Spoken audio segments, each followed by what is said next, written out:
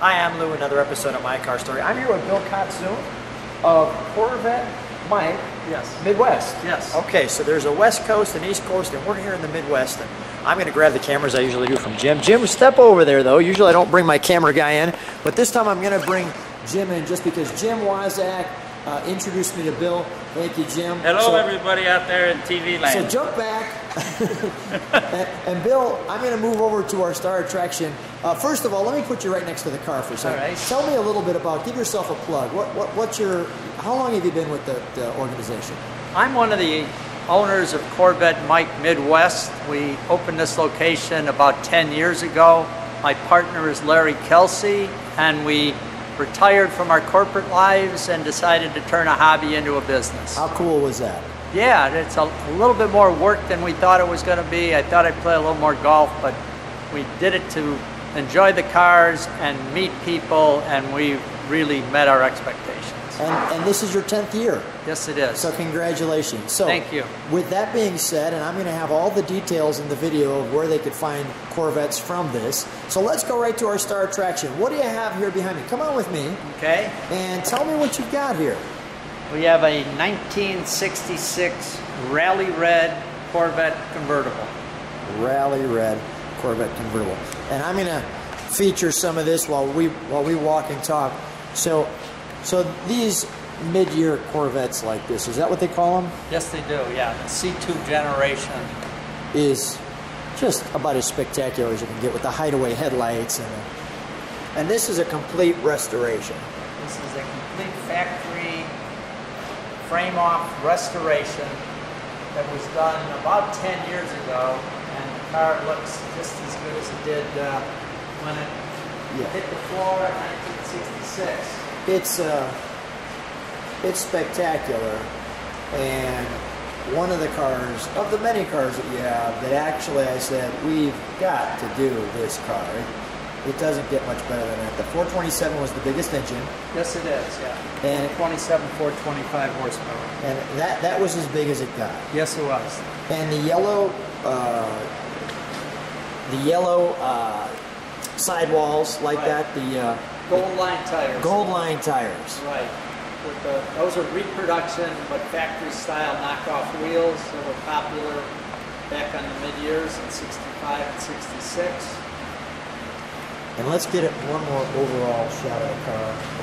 This also has the factory side exhaust on it, which again is also a nice added option. Really, really cool. Yeah. So let's take a look.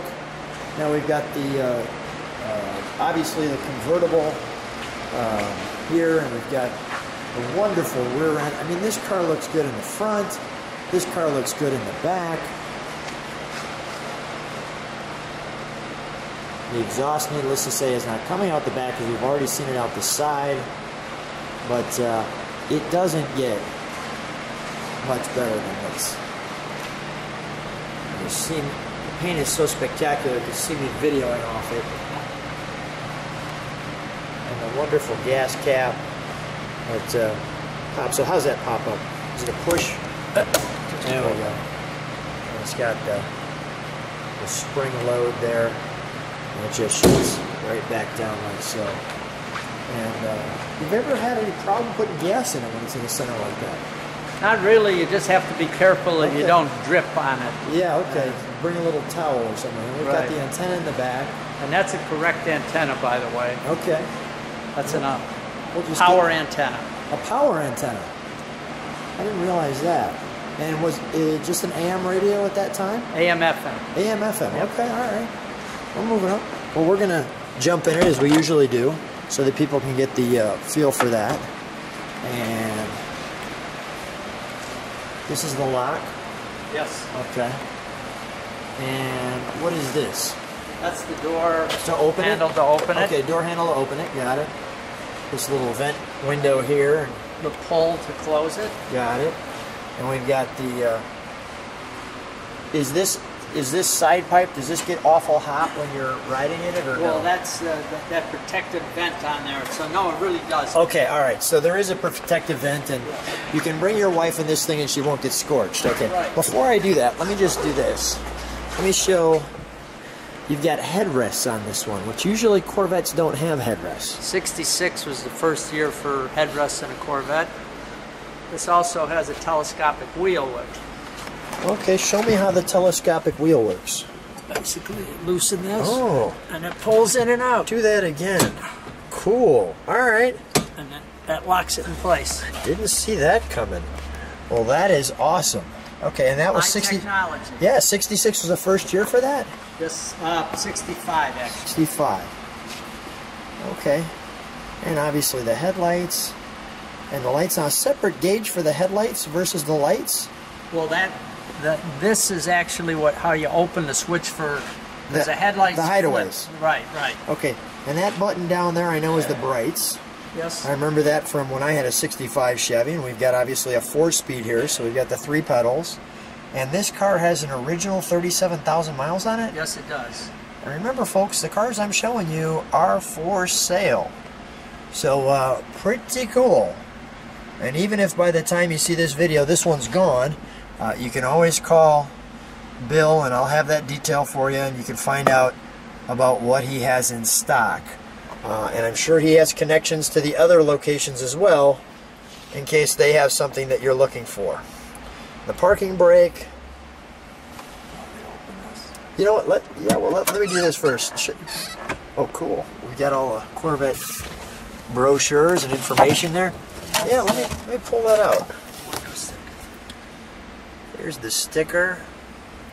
That's a reproduction window sticker, but it's based on, the actual shipping dealer and all of the information on there that's required when you get a car judged in NCRS. And what is NCRS? National Corvette Restorers Society. Very cool. So I'll let you pull that up, and I'll put that right back there. All right, let me just get that. The tire pressure details there on the inside. Okay, shut that.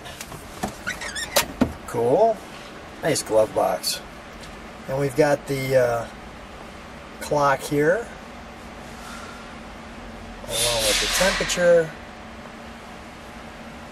the FM and AM, so that bar slides up and down. Yeah. I just want to show that as well. Again, that tag was factory, and that's required for judging. Got it, and it says Delco there, so we'll push that accordingly.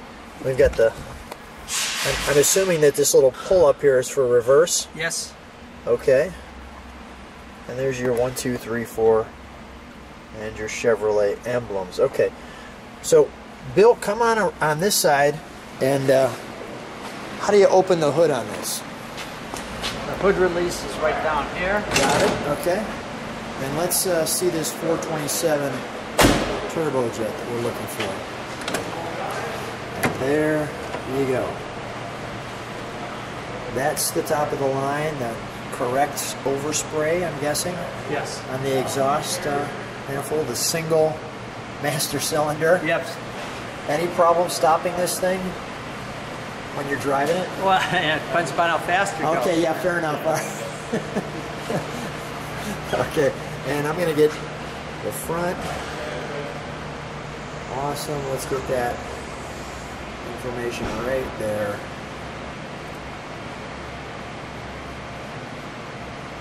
And let me get the other side as well.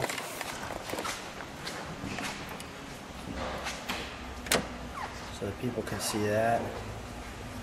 Let's do one extra thing while we've got the chance. Let's shut the hood for a second. All right. Make sure this wire is in the right spot. Okay, that wire that's on the... Boy.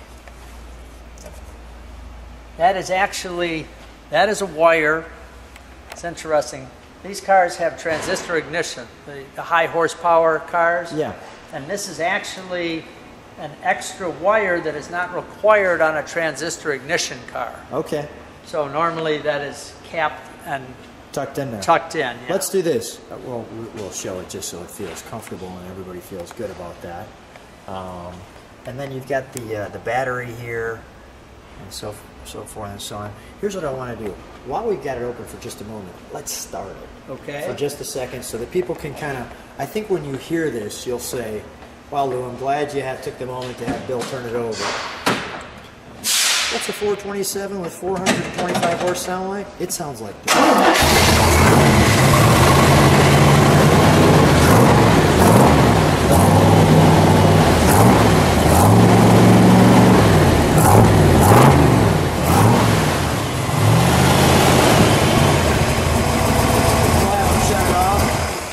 It doesn't sound much better than that. So Bill, let's shut the hood.